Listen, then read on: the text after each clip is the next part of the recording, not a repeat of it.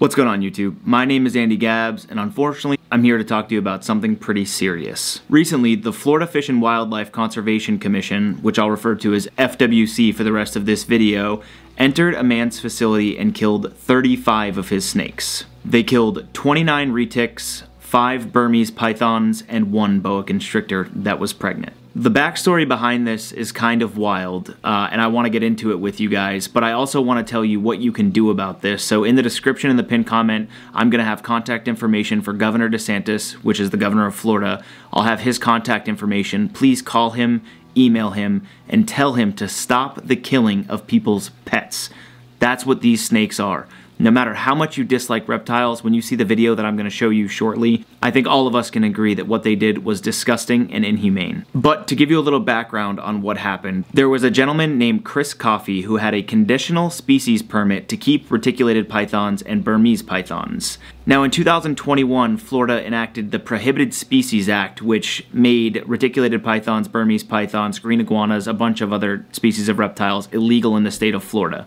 What should have happened is Mr. Coffey's animals should have been grandfathered in because he had them prior to, and he did rehome 120 reticulated pythons that he had, but he couldn't get rid of all of them. Now, though Mr. Coffey was able to rehome 120 of his retics, he could not rehome all of them. Obviously, that's a large amount of snakes to rehome.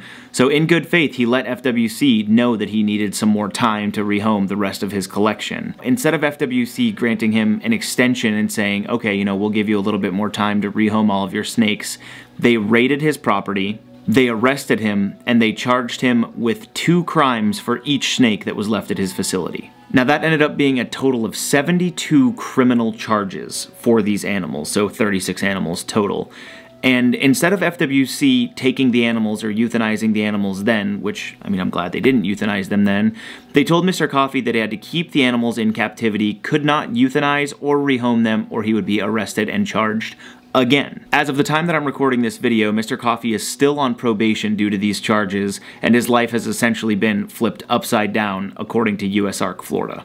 Now getting back to what happened yesterday. The rest of Mr. Coffey's snakes that he had to keep and could not rehome, according to FWC, still had to be kept, but they couldn't be kept with him.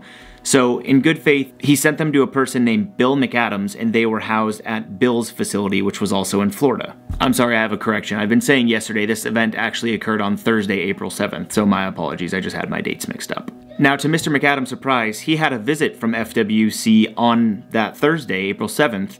They said that they had gotten reports of an escaped retic in the area and that they wanted to see his facility to verify that it wasn't one of Mr. Coffey's snakes that had escaped. Little did he know that once he gave these FWC officers access to his facility, it would begin a trail of events that's now being known as the Holy Thursday Massacre. As I stated previously, they killed 35 snakes total, one of which was a pregnant boa constrictor. Now, boas are completely legal to own in Florida, and the FWC agents were reminded beforehand not to kill that snake, not only because it was pregnant, but because it's completely legal to own in the state of Florida. I'm going to show you some video clips of what happened that day, and I want to warn you guys, these clips are very graphic, so viewer discretion is advised. They do show the killing and the euthanasia of these animals, but once you see the method in which they used, I don't think euthanasia is the appropriate term, especially because they had to do it 2 or 3 times to some animals. So I'll play some of those clips for you guys now.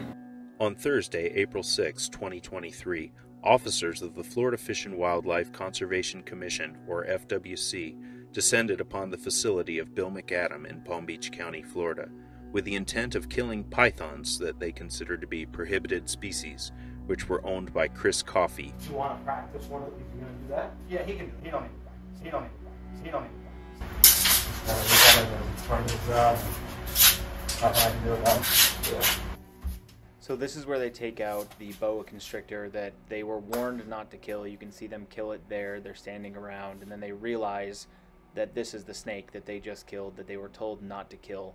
It's a boa, completely legal to own in Florida, and they were warned not to kill it. It was also pregnant and carrying very valuable babies. So just disgusting, and proves they had no idea what they were doing here.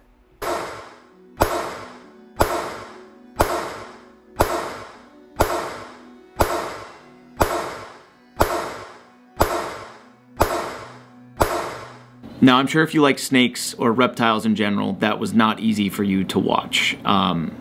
specifically the killing of the boa constrictor, and the reaction from those FWC people once they realized what they had done. You could see it in their eyes that they knew that they messed up, and there was some remorse or some guilt or something there. It's pretty saddening and disgusting to me that the people that they send to come and euthanize these animals aren't trained veterinarians. They're not even people that can identify a boa constrictor compared to a reticulated python compared to a Burmese python.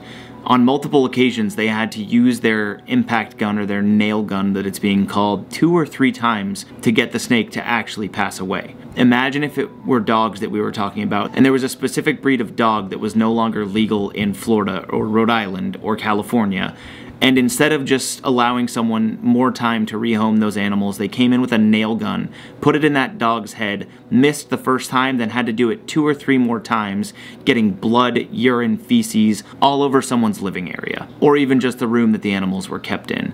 There would be public outcry, there would be outrage. The whole entire United States would be pissed and would be calling for the resignation and charging of these officers with animal cruelty. Now I'm going to show you another couple clips from what happened today, and during these clips I'm going to play for you some audio. I actually called Governor DeSantis' office earlier, which I encourage all of you to do. I'm going to play that audio during these clips, so if you would like to hear what they had to say when I called, you know, you can't be mad at the guy that answered the phone, he just works for the office, but I just want to play for you what they said. Yeah, I was just curious if your office, or Governor DeSantis' office rather, had a comment about the FWC officers that euthanized 34 snakes, or 35 snakes illegally rather today, or I believe it was actually yesterday.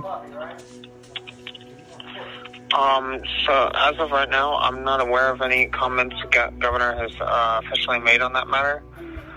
We are taking quite a few calls on this matter. If there is an official statement, what I can recommend is visiting FLGOV.com. That's where all of his official statements are posted. Okay, but this is something that's being looked into by the administration at this moment?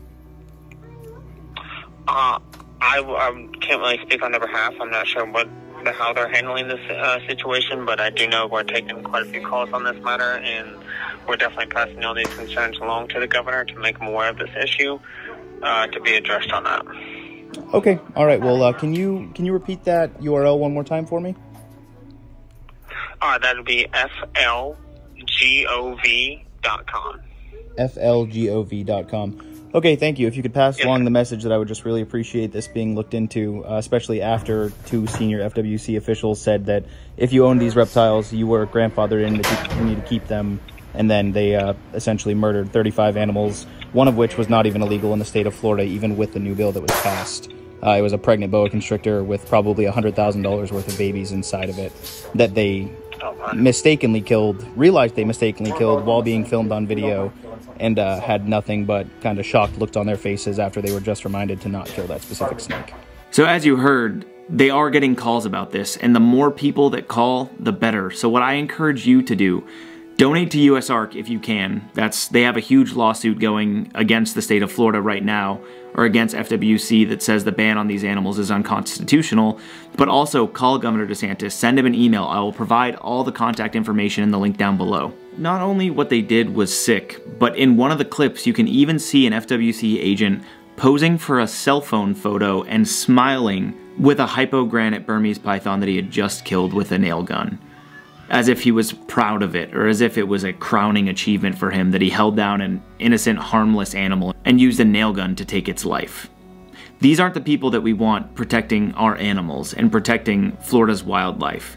We want people that care about the animals and that are at least compassionate in what they're doing, not posing for selfies with something that they just killed. I'm absolutely disgusted that I felt the need to make this video, but I want to get more eyes on this. What we need is change, and the organization that's trying to make that change is USARK. So if you can afford a donation, I would really appreciate it. I know USARK would appreciate it, and all of the reptile owners in Florida would appreciate it as well. As always, I appreciate you guys for watching. Please like, subscribe, stick around. This isn't my normal type of content, but I felt it was important to touch on the subject. Thanks for watching, guys. Peace.